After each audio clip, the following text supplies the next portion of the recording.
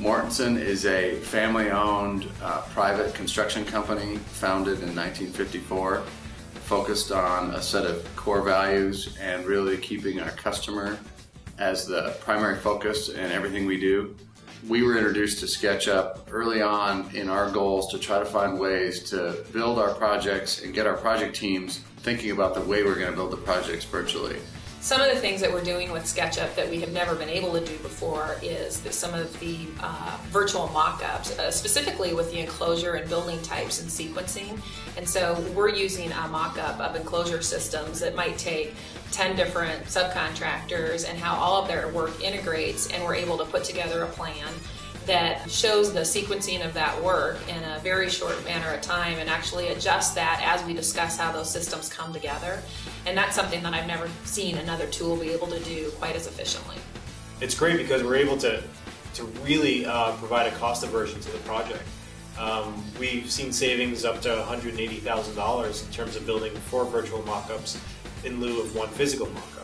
Anytime that we could use the model to solve problems that might have occurred on the project site, it saves us money.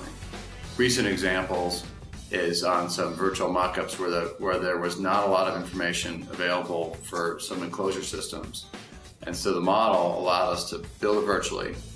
And then we found lots of small details that over the entire face of a large building would have been significant field modifications and added resources for the project team. And solving those virtually saved tens of thousands of dollars.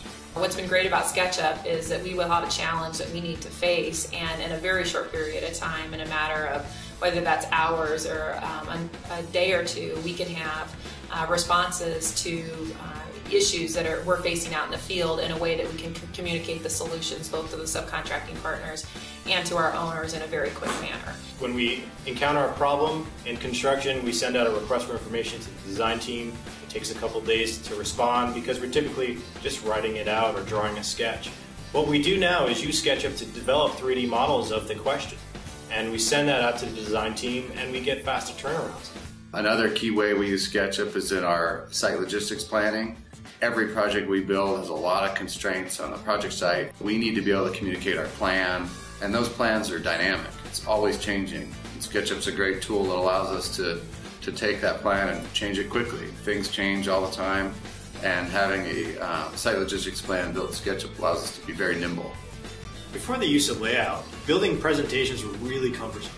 With the use of SketchUp and layout, we're able to, on the fly, quickly change things, annotate them, and those annotations are linked closely to the image of the model. Layout seamlessly allows us to integrate the 3D model and a 2D representation, and it allows us to make changes really fast, and that's the real power there.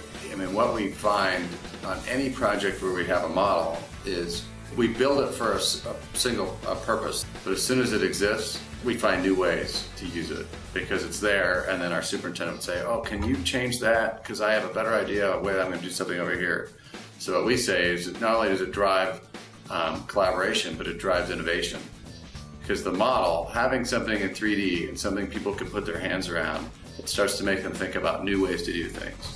And it starts to give them new ideas on how to use the tool and how to do their job.